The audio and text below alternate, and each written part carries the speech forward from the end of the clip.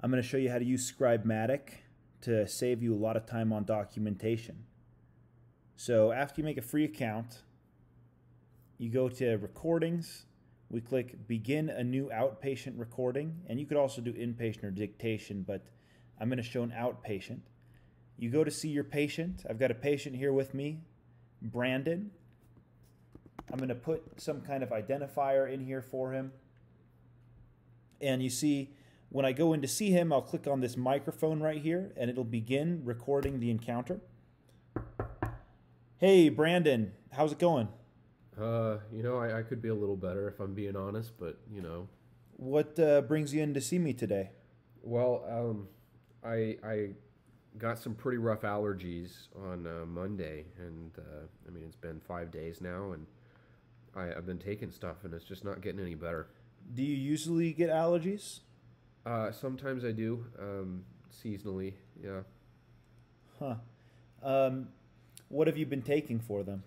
This time around, I've taken a few things. I've taken, I took Claritin, and I took some Sudafed, and then also some generic nasal steroid. I can't remember what it's called. Gotcha. Okay. I think you've got allergic rhinitis, and I think we're going to put you on some Flonase. Have you ever done Flonase before? I can say that's one I have not tried. So it's a little nasal spray. You'll squirt it in each nostril once a day, and I'd like to see you again in a week if it doesn't help, or in a month if it does. And we can talk about progress or other options at that point. Does that work? Yeah, it works for me. So you finish the recording, and you see that as we did that recording, it was writing down everything we were saying. Now, if you see any errors at this point in the recording transcription, don't worry. Just use this recording transcription to show yourself that it's actually working. Once we finalize the note, it'll do a lot of AI magic and fix a lot of errors in the transcription.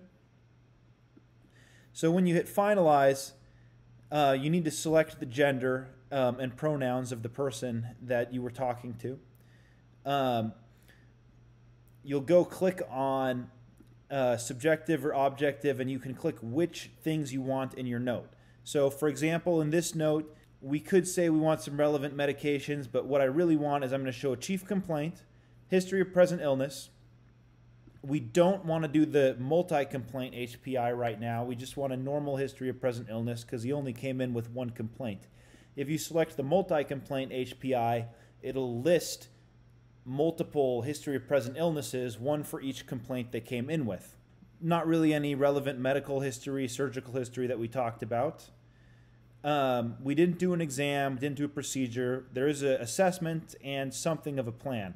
So what you're going to do is you're going to select what you want to see in your note. You're going to hit submit. It's going to send this to the AI server. It's going to take somewhere between 5 seconds and 2 minutes. There it just took only a couple of seconds. And you'll get your note in here. So we have chief complaint, allergies, history of present illness. The patient presents with severe allergies that started 5 days ago.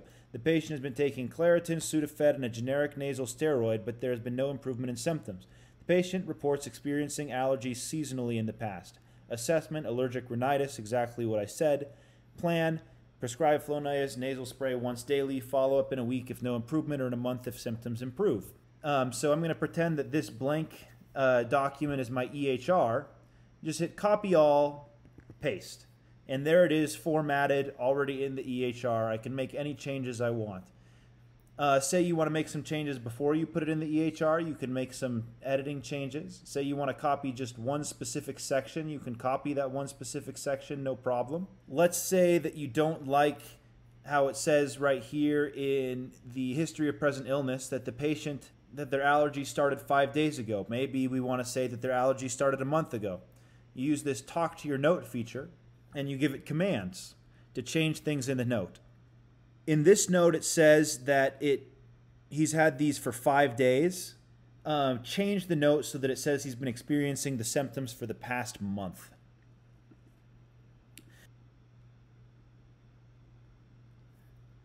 And you'll see in the history of present illness, it says instead of the 5 days ago, it changes it to say the patient presents with severe allergies that started a month ago.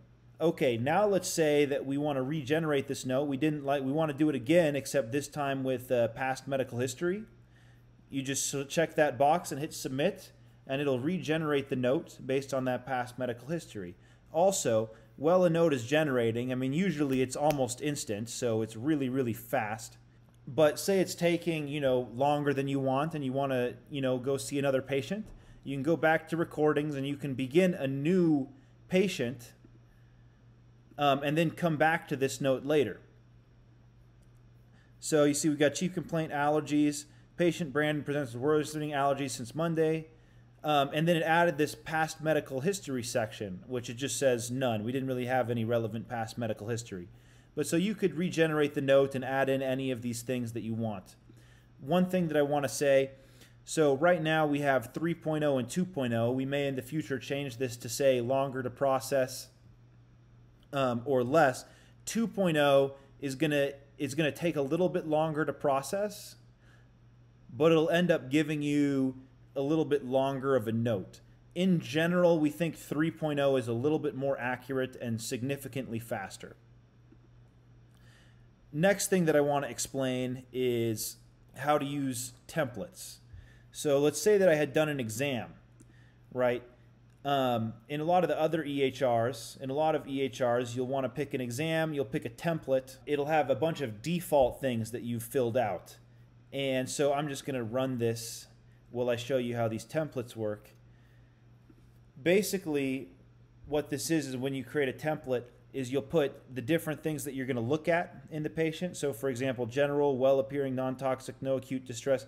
You just put the general template of what you want your exam to look like. So if you don't say anything or you don't see anything, this is what it's going to put as your template in the note. So for example, that's my general template, but I can put in, template 2. Or let's say I'm a psychiatrist, I'll say psychiatric template or psychiatric exam, and I'll say general, well-appearing, mood, good affect. And you can go in, save this note, and later if you want to run this note again, you can pick which exam template you want to use and have that be your default. So you see, we ran this exam template, and all of a sudden you have an exam here in your note, and it just defaults to exactly what we had said. Now, one of the premier features is this mirror mode.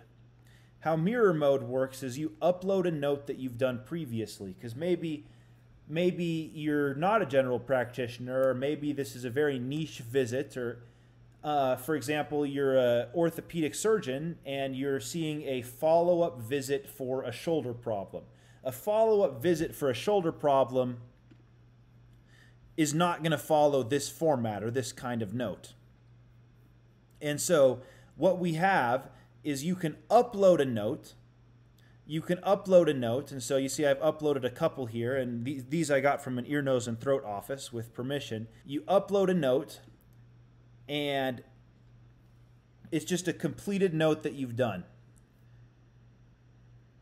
And once you upload this note, you can try to have Scribematic write its notes in the future based on this kind of note. So I have an ear mass template. This is what I want an ear mass template to look like. If you're an orthopedic surgeon, we have orthopedic surgeons using Scribematic, and they'll make a different note for, shoulder beginning exam, shoulder follow-up exam, and they'll have a template, a mirror template for how they like to do their notes uploaded here for each type of those exams. So I'm going to show you what that looks like. I'm going to regenerate the note using mirror mode. I'm going to use the ear mass template, and it'll redo this note based on the encounter, mirroring the styling that this ENT that I got this note from does his ear mass notes. So you can upload a note and have it do a note in that style. So you can see he likes to put his medications here: Claritin, Sudafed, general nasal steroid, name not remembered, allergies. He'll still do a history of present illness, The way that he writes it is a little bit different. The systems have not improved. Here's his physical exam. He also has a review of systems section. He likes to write his plan in more of a paragraph format than bullet points. And he likes to have a condition discussed with the patient. He likes to have these sections capitalized and shown like this. And so this just does it exactly in the same style of that note that we uploaded. That's a rundown, a little bit more in-depth than our other videos of how to use Scribematic. One other feature that a lot of doctors like right now is the ability to start and stop recordings. So I'm going to say this is a test recording. And I'm going to go ahead and start doing this recording. And you see, I know that it's working because it's putting something like what I'm saying in here. It's transcribing what I'm saying. And remember that this transcription doesn't have to be accurate. It'll go over this transcription when you finalize and mix things up. You know, instead of saying the patient thinks he was from China, it says, no, he said the patient has stable angina. And so it'll figure that out. But you can pause this recording, and then you can go see another patient, start a recording on that patient. And so I'm starting a recording seeing another patient.